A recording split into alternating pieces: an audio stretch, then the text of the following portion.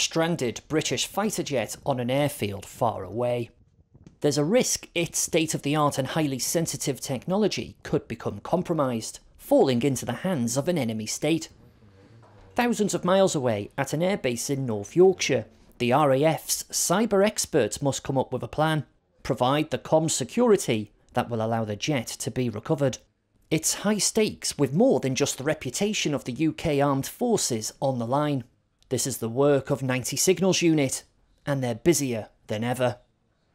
90 Signals Unit, or 90SU for short, is one of the RAF's busiest units.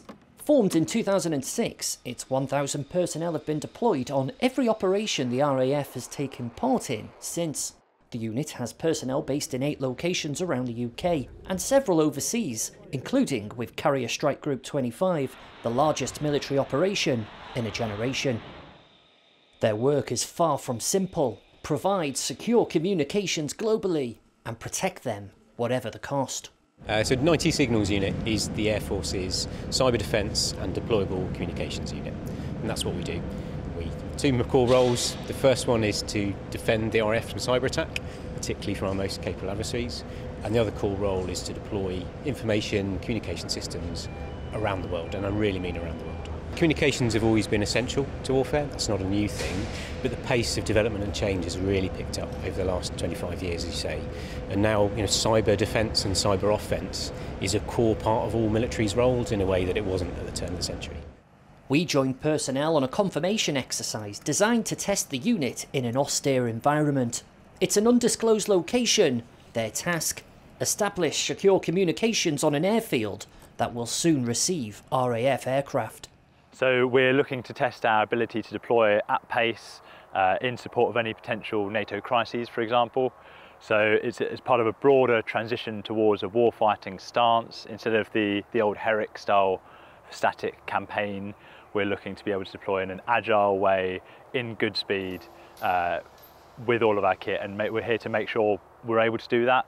So we need to test ourselves, make sure our people are just as ready as our equipment to deploy, move around at speed to deliver if necessary.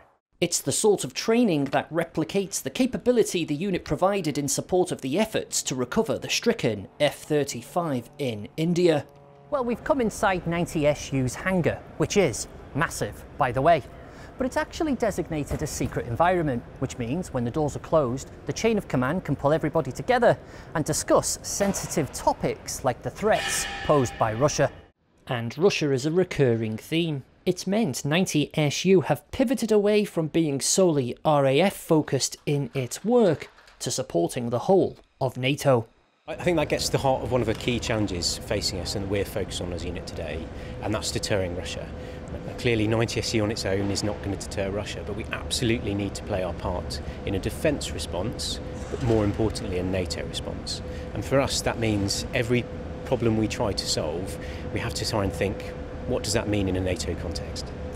This is the ops room. There are very sensitive activities going on in there. So sensitive, in fact, we've had to leave our electronic devices at the door, but we've been given permission to go in. Let's take a look.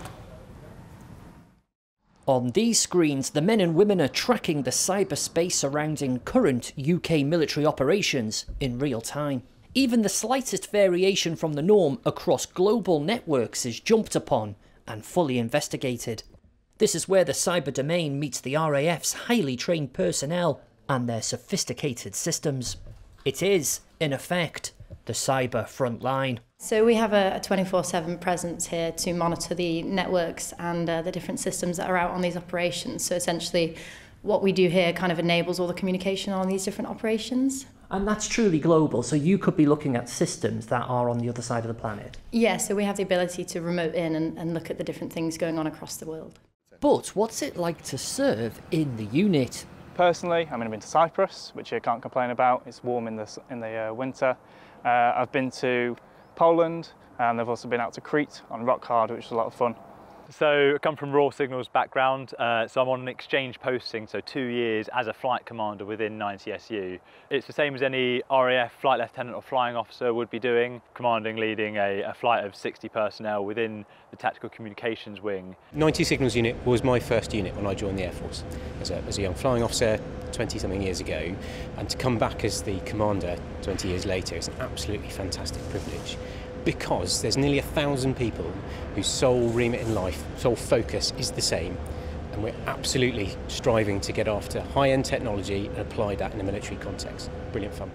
The RAF is keen to shine a light on some of the non-flying opportunities that exist within its corner of defence. 90SU, with its intense focus on cyber and communications, says the roles it has available are note perfect for today's modern Gen Z generation. So, gamers, IT whiz kids, and those with an interest in cyber warfare, 90 Signals Unit might be right up your street. James Wharton, BFBS Forces News, RAF Leeming. Thanks for watching. For more from BFBS Forces News, like and subscribe to our channel.